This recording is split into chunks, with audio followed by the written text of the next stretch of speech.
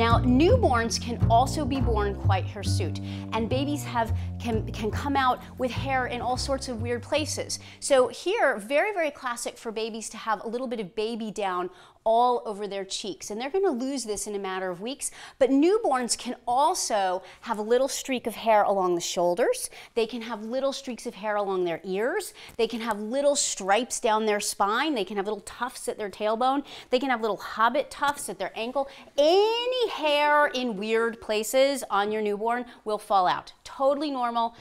Just serves to remind us that we all used to be monkeys, and the hair will totally fall out. It's also possible that if your baby is born with hair, because some are and some aren't, but if the baby's born with hair, sometimes even the hair that they're born with can fall out. And so sometimes a couple weeks in, if you're noticing that the hair on their scalp is falling out, not to panic. It's not like a weird hair falling out disease. And sometimes they grow in hair that's a completely different color and a completely different texture. That's also very normal, okay?